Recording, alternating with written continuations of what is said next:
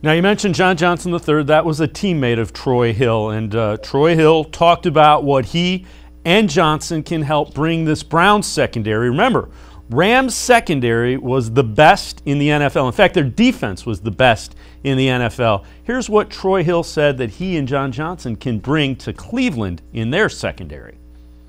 You know, we all believed in each other. So, I mean, Darius Williams, me, JJ, Fuller, and even the ones who people don't recognize, we all had a belief in each other. And it was like anybody can come out there and be capable of having success because our preparation and stuff like that and the things that we do all throughout the week. So, I mean, just the work ethic and everything that came with it type of thing and the mentality really to want to be the best. That's where it really started at. But when you all believe in each other and you got that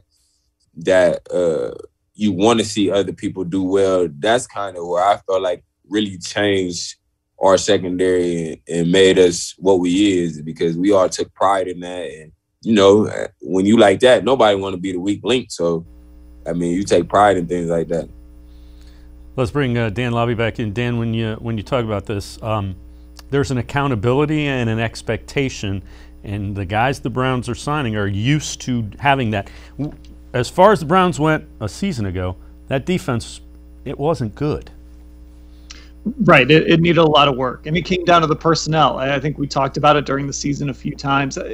They just didn't have the horses to really run what Joe Woods wanted to run, and we kind of all felt like, okay, this offseason is going to be about the defense, and so far that's what it's been about. And what you love to hear from guys like Troy Hill, you go back to Anthony Walker, you love to hear them talk about the process. So it's not just what you do on Sunday, it's about that preparation. It's about everyone working together. So it's the pass rush meets coverage. It's all levels of the defense on the same page.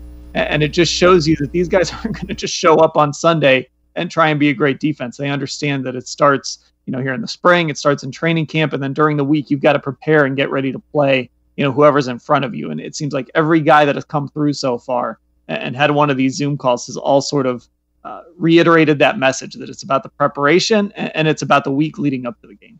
There's an old coaching saying that says, everybody wants to be a star on Sunday.